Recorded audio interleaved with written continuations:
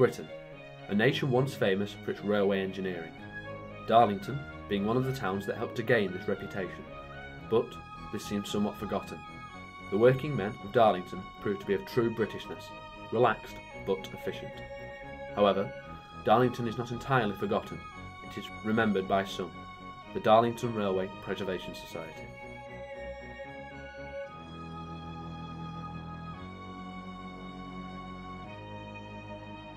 Set up in 1981, the DRPS is currently celebrating its 30th anniversary.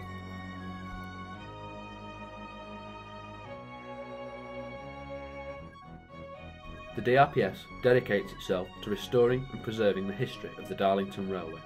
Anything related to the railway in any way it collects and preserves.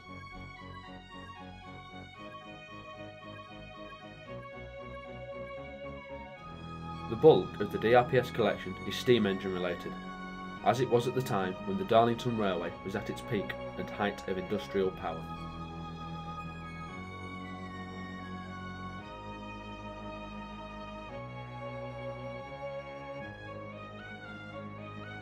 Yet, there are also diesel-powered locomotives in the collection, as well as steam trains.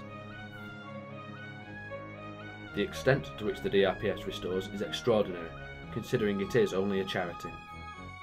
The restoration of engine 78018 is currently the main project of the DRPS, an engine which is well known for getting stuck in a snowdrift in 1955 near Bleathgill.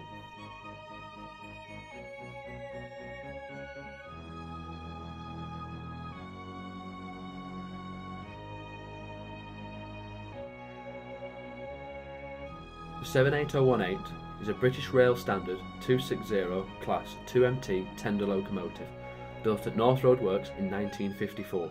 It is currently undergoing a full overhaul of the boiler system.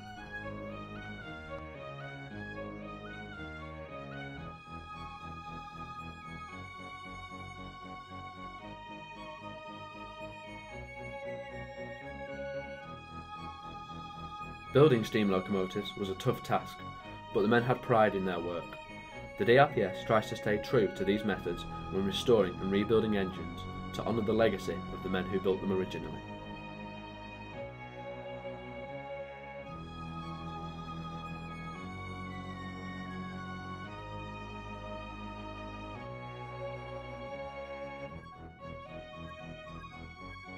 The DRPS themselves face problems, having to do a lot of the work in the dark during the autumn and winter months.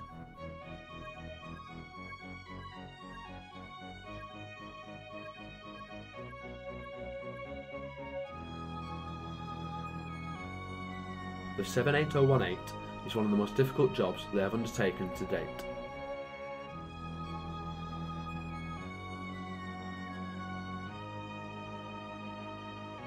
Steam engines had to stand up to a lot of punishment, just as the men had to work under harsh conditions. They had no safety gear, no big machinery. It was all done by hand, while wearing sturdy boots and a warm coat. Unlike today, the men worked all hours and put their lives at risk, working on the track even while trains were approaching.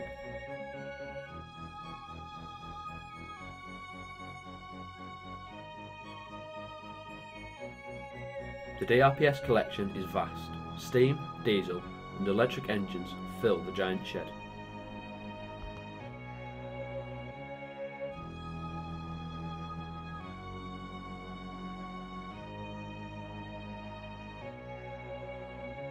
The volunteers of the DRPS are very much like the men who built the trains originally, working all hours but getting on with the job all the same.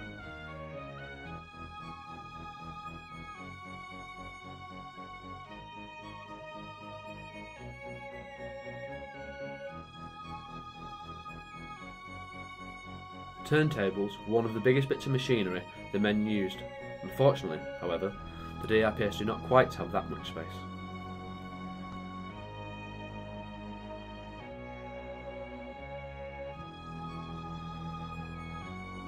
The world was moving forward, but the DRPS preserves a past that cannot be forgotten.